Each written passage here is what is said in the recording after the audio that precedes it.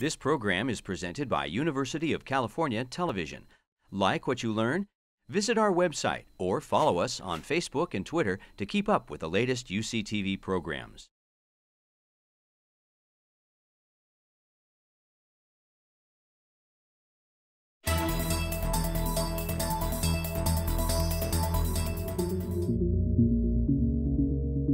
If you work as a scientist on molecular mechanisms of diseases,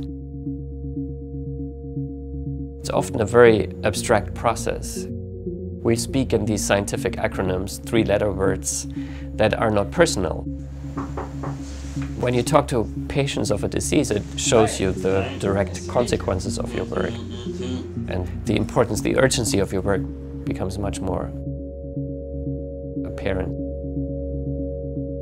I was born with Treacher-Collins syndrome, and it affected the development of most of my facial skeleton.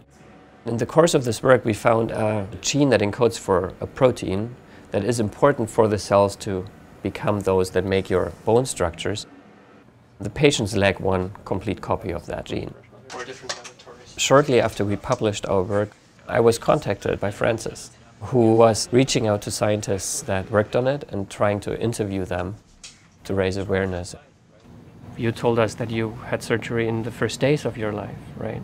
I have had more than 20 surgeries involving reconstruction of eye sockets and cheekbones, the outer ears, and both jaws and the palate, not to mention the tracheotomies from birth, Yes. and off and on later on with the jaw surgeries.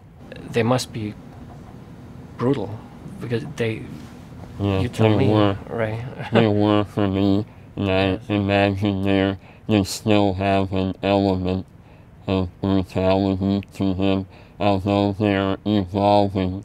It's very hard for me to imagine this. I have two very young children, and when they have a scratch, I faint. So you're in a very special situation. You're a patient of a disease, and you're studying the disease to some extent. How does you being a patient of the disease affect what you do in the lab? That allows me to be a sort of ambassador between the scientific side and also my own life experience to others with similar challenges, as well as to the greater public. Absolutely. I think that's a very important role. It strengthens my heart for the children and adults also affected by craniofacial conditions. Mm-hmm. What you feel are the possible advances that you see in prevention and treatment.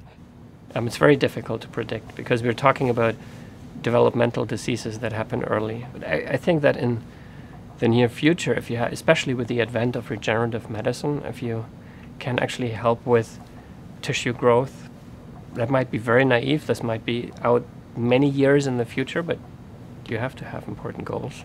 That's right. I have a sense of quiet excitement about what is being found, and the possibilities in the future are a bright light in the tunnel of Treacher-Collins syndrome. Meeting Francis was extremely inspiring, I think, for everyone in the lab. When you discover something, it has a deep meaning for patients. I think it met and probably exceeded my expectations. It takes it from the abstract words that we use to label proteins and genes into a real human being. Hopefully we can find ways to use our knowledge to convince a diseased cells to become those that make your bone structures.